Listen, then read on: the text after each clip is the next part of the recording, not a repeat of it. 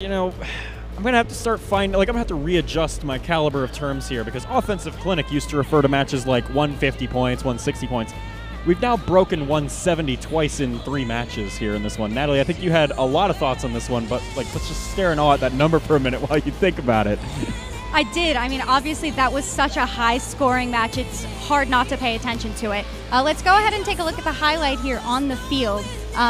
There is one thing that's drawing my eye, and that's going to be this one section on the Red Alliance grid where they are missing one cone. I don't know if the teams were aware of that or not, but I mean, they were still able to score a lot of points. I mean, it takes a whole efficient alliance to get that many points scored in one match. Let's go ahead and take a look at the roll here for that.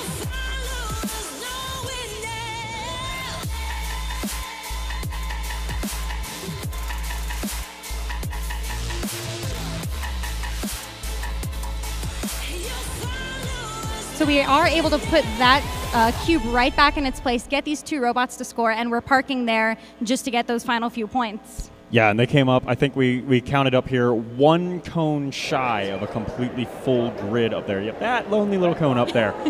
8 links scored is still no joke.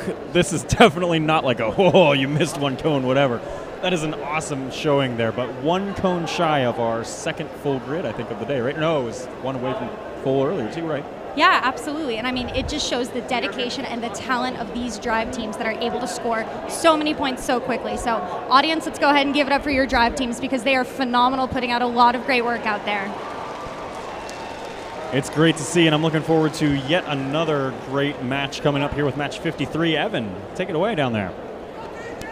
Thank you, Josh. Let's meet our teams for Quals 53.